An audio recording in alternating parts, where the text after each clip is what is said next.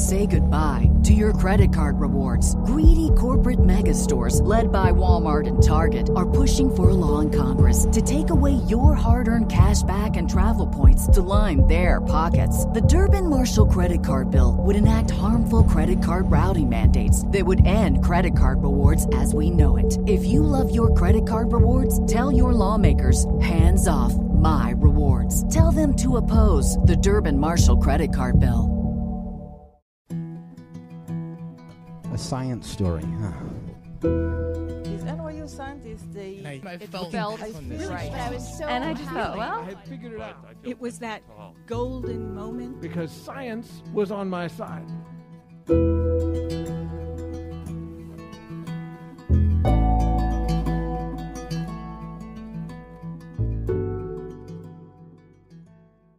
Hey everyone, I'm Ben Lilly, and welcome to the Story Collider, where we bring you true personal stories about science. This week's story is from George Church. It was recorded in July 2015 at Oberon in Cambridge, Massachusetts.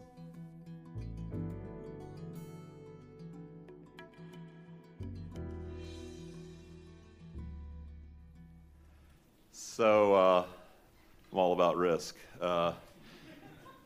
It's a very ancient and I think deeply human urge to want to harness nature, whether it's fire or living creatures. And that's what I'll tell you about.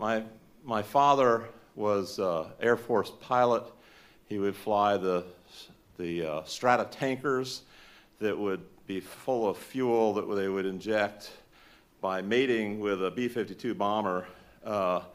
And I think the hypothesis is this was keeping America safe. And the B-52, of course, had the ultimate fire in it, which was hydrogen bombs. And they never dropped it on our enemies, but they did drop 2 of them on North Carolina at one point when one of these mating procedures didn't quite work out. So my father had harnessed fire and air while my Uncle Johnny was conquering the animals of earth and water. Family legend had it that Johnny, when he was pre-teenager, he would disappear for days at a time, and he would sew his Native American name into his foot. This is his imaginary name, and would come back with live snakes, plural, in his bare hands to sell to the people that made the anti-venom for people who accidentally got bit by snakes. And so when he grew up, naturally he became a wrangler of sea creatures. And one day he asked me to go across this little 4-inch wide plank that went across. He said, go fetch me the pail on the other side of the pond, this wooden plank without any railings. And I thought, hey, that sounds like fun. I just run across it. My hypothesis was that I could trust my Uncle John. About halfway across, I see that underneath me is like this swirling mass of muscle sharks and really ugly hammerheads and stuff. And but as I ran across, I got the pail, and I went back, and I said, this is a pretty cool job he's got. I could do this. And so I grew up wild, kind of like my uncle, into earth and water of all sorts. And this wasn't like your pristine white beaches. This was smelly mud was what I loved. And it was in my backyard, and smelly mud. And I would go out and fetch blue crabs and mullet from this mud, and family would eat them. And we would, there was an albino dolphin that we caught, or the fishermen brought in one day, and we'd keep it wet until they could take it to the local show. And one of the hypotheses I learned that, when I was swimming in one of the ponds and I saw bubbles coming towards me really fast, the hypothesis that they were bubbles coming toward me really fast was probably incorrect, and I should get out of the water because they were alligator eyes. And so I'd get out of the water, and I would scoop up a little little of the water, and in it one day was this really ferocious-looking water bug. I mean, it turned out it was a predatory water bug, and I kept it in a little jar. And the next day, I looked in there, and it was gone. And I thought, gee, I'm such a cruel. I didn't feed it the right thing, and I didn't feed it enough, and it was just disintegrated. There were just little bits of it left. And I was just blaming myself. And then I looked inside, I looked around, and there was a dragonfly in there, sitting up on the top, hiding away from me. And I said, that dragonfly ate my bug. That was my hypothesis. But I wasn't really sure. I couldn't figure out how the dragonfly got into the sealed jar.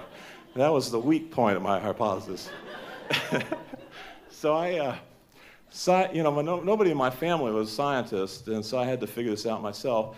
And I was mildly dyslexic, so I would focus on the science books that had a lot of pictures.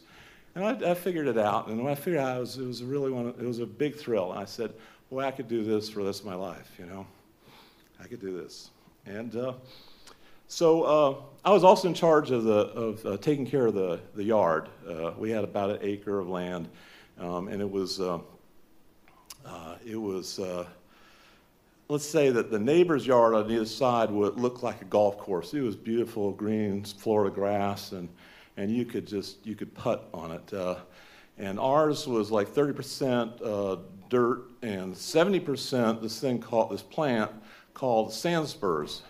And I don't know, every year, sand spurs. But for those of you who haven't seen them, you really have to imagine the most devious, sharp, tenacious seeds that would stick onto you like magnet, and it would hurt. And so I was paid a penny a plant. These are these sprawling plants covered with sand spur seeds, penny a plant to pull them out of the yard. And I was also supposed to clear the woods that we had that separated our lawn from the mud that was the bay. And I would go in there with this double-edged axe. That was my toy, and I would clear it out. But the process of getting rid of the sand spurs and the underbrush from the woods was hopeless in Florida, where things would grow so fast. By the time I got kind of halfway through, the first half was already grown back. And so one day, my best friend Wayne was over, and we thought we would use advanced physics, optics, that is, and we would harness the Florida sun, and we would kill the sand spurs and other living things by focusing this magnifying glass onto the sand spurs. And this death ray really worked like a charm. The thing would burst in flames, and then we'd stamp it out, and then we'd move on to the next sand spur. And we did this, we had just inexhaustible energy, and not the sun, but us. And then Wayne had to go home, and I'm sitting in the kitchen, and a couple hours later, a neighbor comes over and knocks on the door, and I'm the only one home, so I open the door, and he says, I'm really glad that you guys are finally taking care of that awful-looking woods that you had in the back. And I say, yep. And he starts to walk back to his house, and he says, it's a nice fire you got. And I try to look real calm. I wait until he goes away, and so I go out and I look, and sure enough, the entire woods is on fire. Flames going up 10 feet or more. And we had so carefully put out all these fires that we had started with the sun. And so at this point, my confidence in fire, in my knowledge of fire, is diminished. But I still have one, secret weapon, which is the element of water. So I have a great deal of experience with hoses and garden hose technology. And so I go, and in the movies, they sometimes wonder, why is it they never dial 911? They come up with some really complicated plot twist for why they can't do it. And my plot twist was that I didn't really like talking to adults that much, and especially if they were likely to put me in jail for arson or something like that. And besides, I was super busy putting out a fire. So I put out the fire, and lessons were learned of sorts, and I've reflected since then, since I'm all about risk and safety and so forth these days, about how it is that humans keep getting more and more sophisticated about dealing with really very, very risky things, and kind of convincing themselves they can take the next step forward, like dropping hydrogen bombs on North Carolina. And so in this tradition, that's kind of what I do for a living, is I look at nature with greater and greater respect, and fear, but not quite paralyzing fear. Yeah, so thank you. Yeah.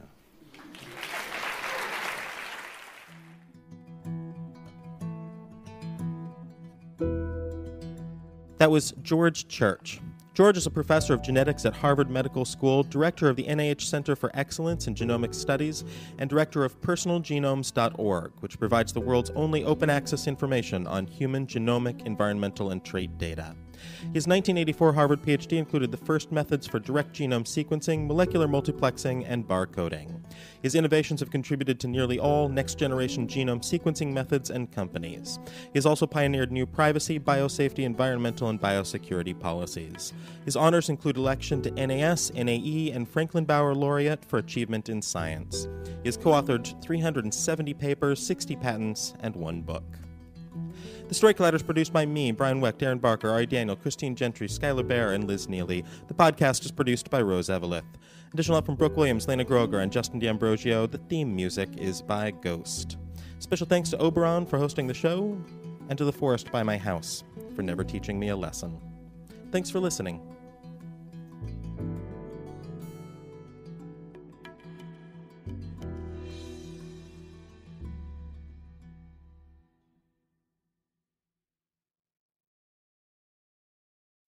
Every day, we rise, challenging ourselves to work for what we believe in.